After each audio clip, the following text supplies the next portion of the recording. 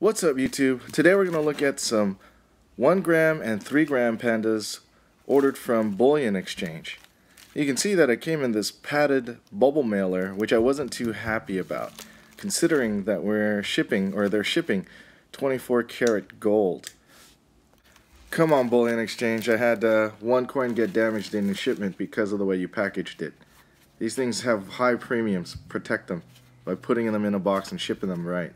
I'm not going to go through the return process on that one coin because the rest are fine, but if this has happened to you, I would recommend sending them an email and letting them know to ship it in a box. Now that Chinese New Year's is over, it does look like supply is increasing. It's now available, or at least the 3 gram is available from JM Bullion, and they have quite a few and they're not selling out at a fast pace.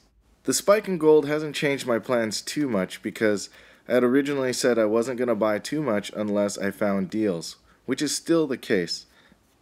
The spike has affected my selling strategy as I'm not currently looking to flip these as fast because I'm going to take a wait and see approach.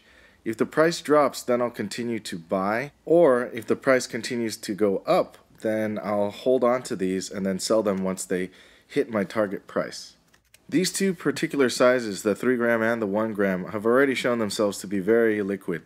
Like, I can go to any different place and then sell one or multiples of these.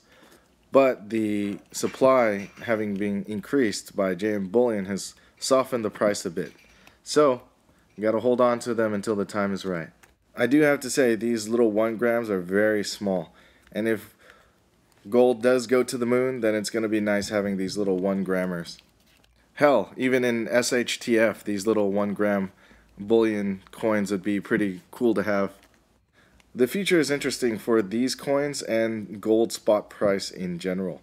We'll have to see where the market moves, and that'll determine whether or not I flip these or I decide to keep them for a little bit longer. If you like, please comment, like, and subscribe. Thanks.